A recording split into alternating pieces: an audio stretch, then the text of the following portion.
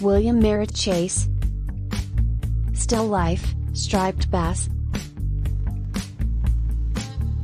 Chase was skilled in many subjects, but one of his most notable was fish.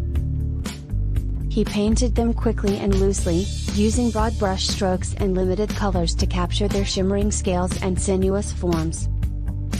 Despite his success in a variety of subjects, Chase became best known for his still life paintings of fish.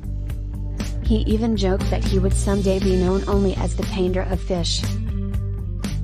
Chase's paintings were often used as teaching tools in his art classes, where he encouraged his students to work quickly and instinctively.